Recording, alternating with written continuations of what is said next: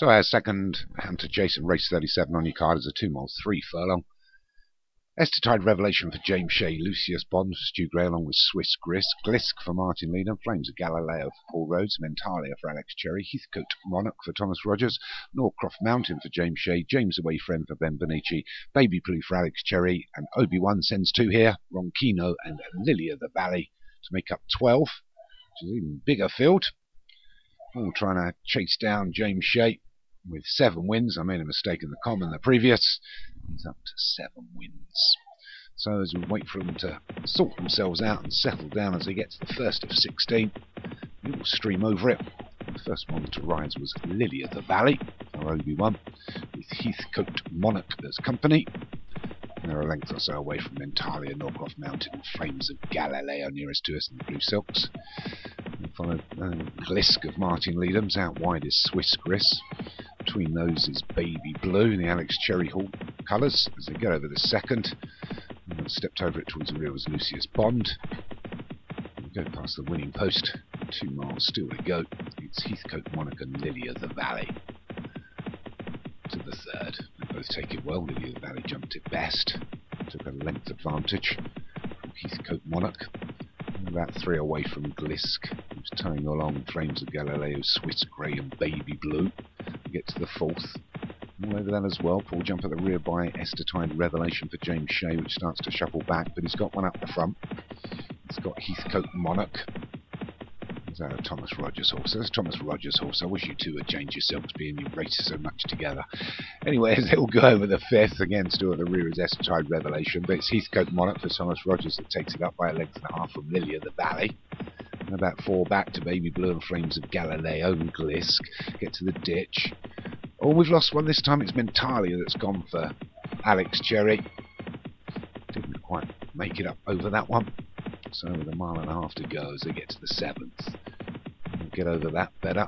Big high jump at the rear by Lucius Bond, but it's Heathcote Monarch for Thomas Rogers that maintains the lead. Leads by a couple to Lily of the Valley in second. Flames of Galileo and Baby Blue. Out wide is Norcroft Mountain. Wider still is James Away Friend for Ben Bonici. Then you've got Ronquino, the second horse for Obi-Wan. On his inside is Glisk for Martin Leedham as they get to the 8th. So they're halfway through the fences.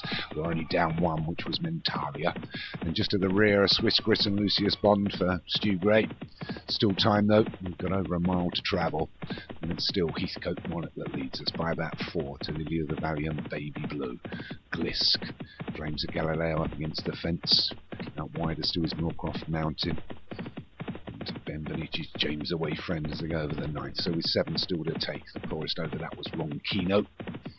So it's Heathcote Monarch. Still leads us by about 3 to Lily of the Valley. Flames of Galileo get to the 10th. Big plain one. Oh, Flames of Galileo went through the top of it, but didn't lose too much. Managed to maintain momentum.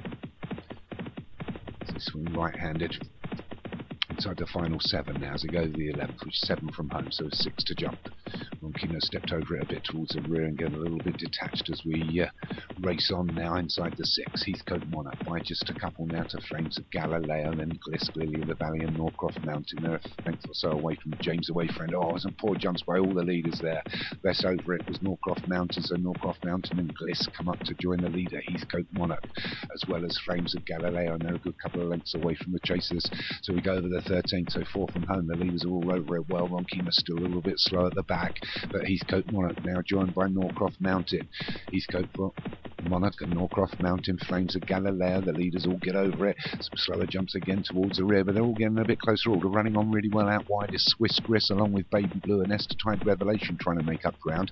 The one that's making a little bit of going backwards is Flames of Galileo, but it's Norcroft Mountain. It's a James Shea horse that takes it up inside the final quarter mile. So Norcroft Mountain from Heathcote Monarch gets over the 15th. We've only got 1 to jump, and it's Norcroft Mountain. Starts to pull away from the rest of the field here. Heathcote Monarch doesn't know what he's got left. Swiss Gris on the wide outside is still trying to run on. Coming back into it now is James Away Friend, and Estetide Revelation's not got anything left. We're in the final furlong, 1 to jump, and it's Norcroft Mountain. Still leads by 3, but here comes Swiss Gris, Heathcote Monarch and James Away Friend inside the final 50 yards. It's Norcroft Mountain's going to take this from Swiss Gris in second. It's another win for James Shea. Back-to-back wins. He now does move on to 8 Hunter chases, and he's really pulling away from everybody else. His closest rival is me with 5.